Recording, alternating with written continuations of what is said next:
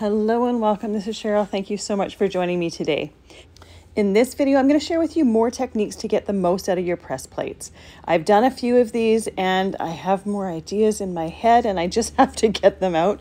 So I have this brand new Floral View Betterpress plate that I just got, and I wanted to try a few of the different ideas I had. So the first one, I'm going to just use it as normal simply because I want to just see it printed basically. So I'm using Betterpress Cardstock and I'm taping it on the clear plate, and then I'm going to use Hickory Smoke Distress ink. I didn't want the dark black, I wanted something that was a little bit lighter.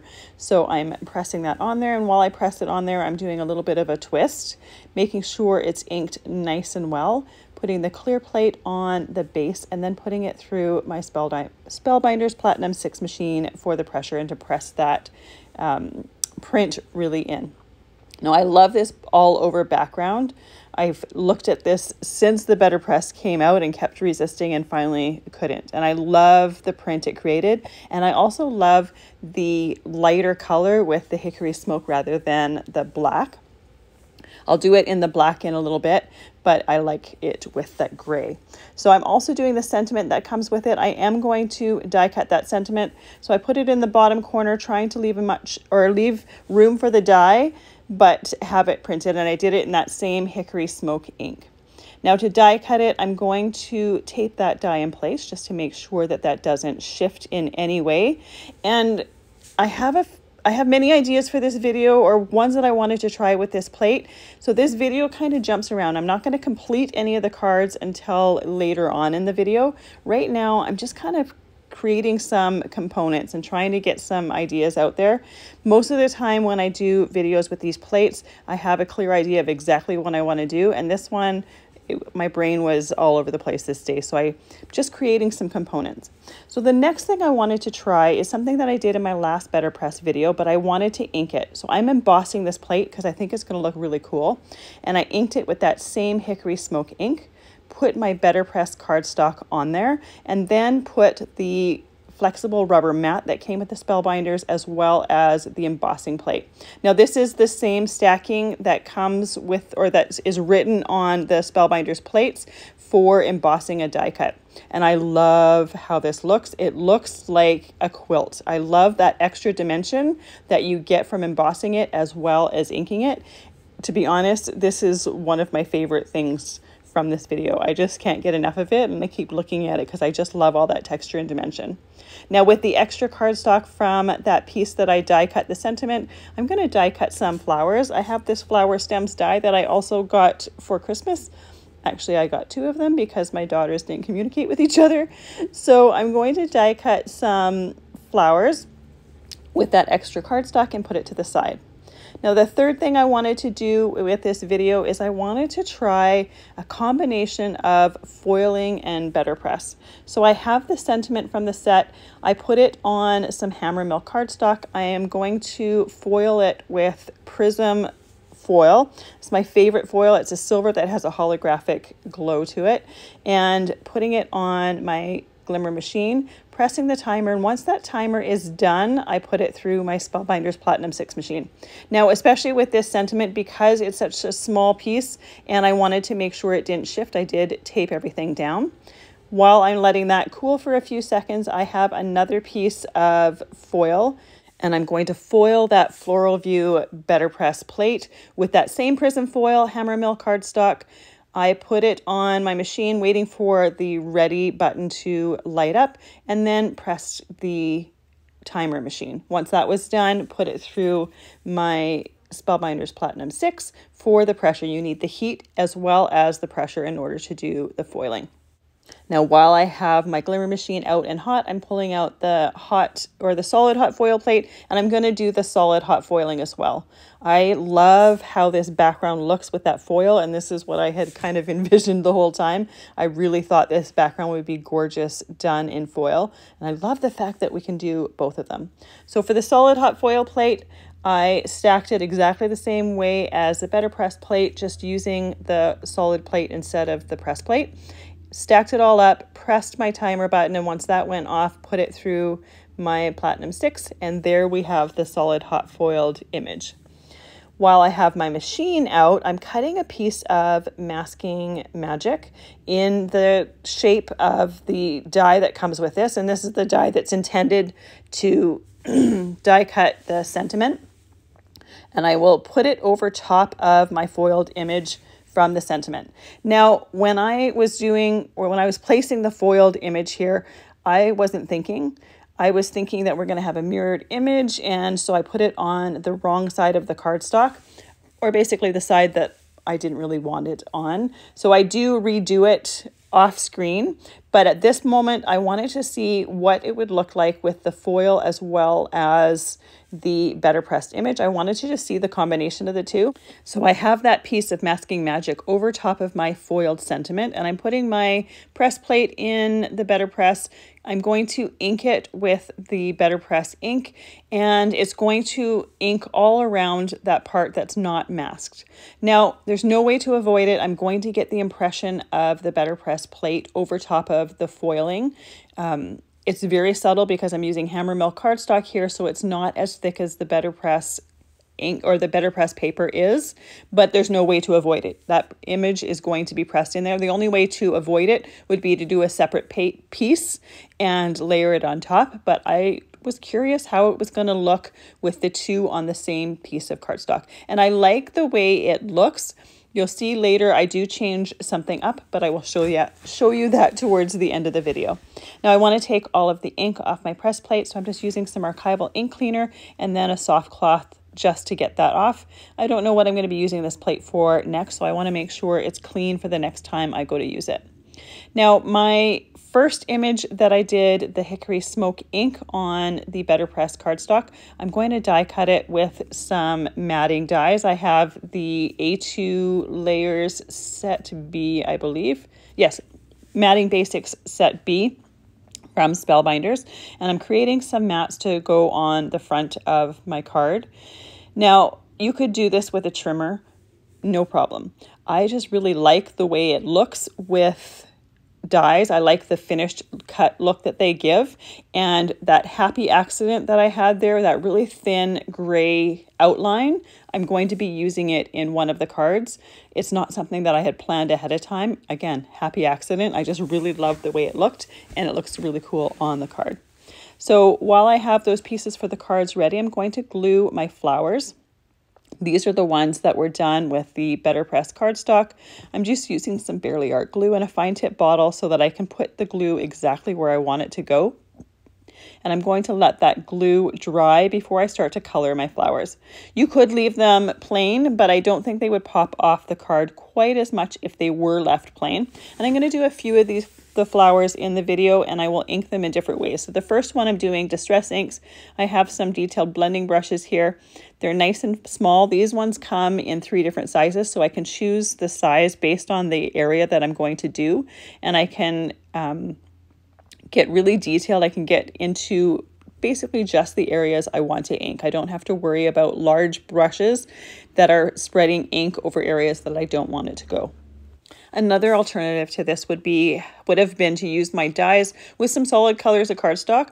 I just like the ink blended look a little bit better because it just gives a little bit more detail, a little bit more dimension, and I like things that are not necessarily just a solid color, especially when it comes to die cuts and things like this.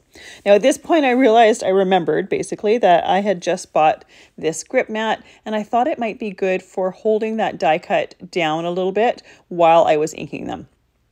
Now, because these are ink or die cuts that have been glued and there's several different layers, it doesn't hold them perfectly, but it holds them enough that I can free one of my hands up a little bit and the die cut isn't moving as much. So it comes in handy for that.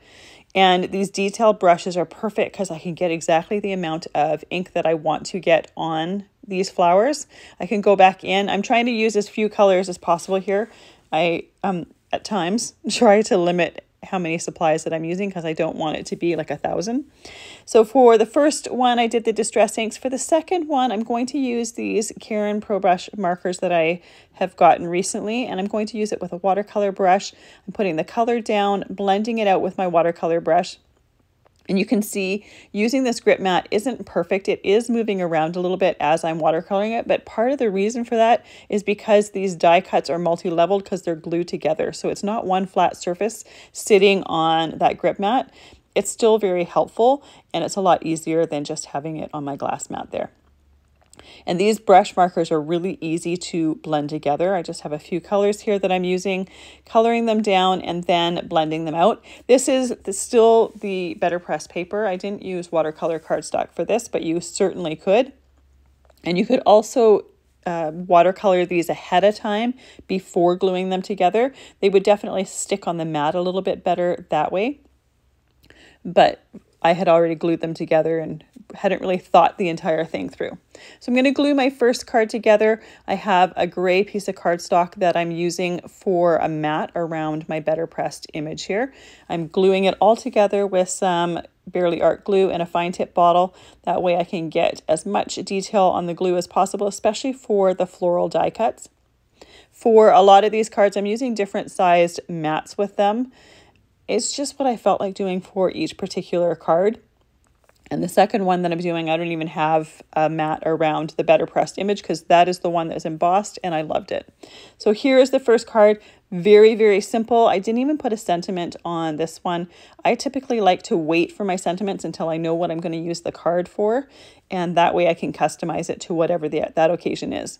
So this is the embossed image here, and because I love it so much and it's so pretty, I decided not to even cut it down to create mats. So I'm gluing it right to the front of the card. It's 4 1/4 by 5 1/2, so it's going to cover the whole front of that card. But I just love the dimension. To me, it reminds me of a cozy quilt. I'm taking the sentiment that was Betterpressed and then die cut, and I'm putting it to the lower right side, and I have it a little bit off the edge of the card. And then that thin gray mat that happened when I did the die cutting of the Matting Basics die set, I'm going to use it on this card, and it's going to just create a border around the whole thing. Now, because this mat is very, very thin, I do have to fiddle with it a little bit to get perfect placement. Any place that glue happens to be when I move it, you don't see it. It dries totally clear, so I don't see on the finished card, I don't see any glue anywhere. You would never know that there was glue or that I had to fiddle around to get the perfect placement. But you definitely want to do that because if it's not placed perfectly, it's going to pretty much ruin your card. I'm going to put an acrylic block on top of it just to hold it down for a few minutes while I'm gluing it in place. Originally, that second flower that I created there was going to go on this card, but I liked it so much this way. I thought it looked very simple, but beautiful, and I thought that flower kind of ruined it. While it may look nice with a brighter image, I just liked it this way and didn't want to mess with that. So for the third card, I'm taking another die cut flower. This one I die cut out of just some hammer mill cardstock, and then I'm going to use the Cloud9 interference inks with them, as well as some black distress ink. So I've used these interference inks a few times.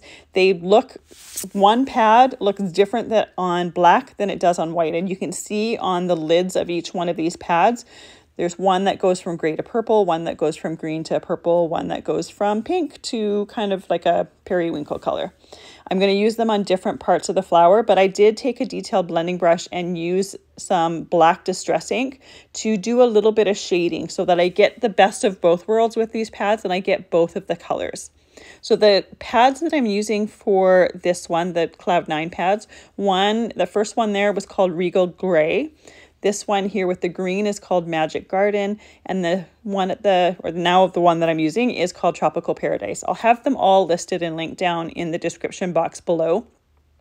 But I just wanted to see the differences between these pads. I have just gotten them, so I wanted to use them up. And I took my solid hot foil plated background here, cut it down a little bit for a mat, and then one of the layers for the flowers I die cut from the center. When I go to put my Betterpressed foiled image on the top of that, you'd never know that there's a piece missing in there. It's one of the ways that I like to get the most use out of specialty cardstocks. There's no point in cutting into a second piece if that part that's covered is going to be wasted anyways. I could even have taken that and die cut a sentiment out of it as well. Once again, I didn't really think about what I was going to do for a sentiment for this one. I just wanted to try to play with these plates or this plate and get some ideas out of my head and see them in reality. So while my layers on my card base are drying, I'm gluing the flower together, and I'm going to let that dry for a few minutes.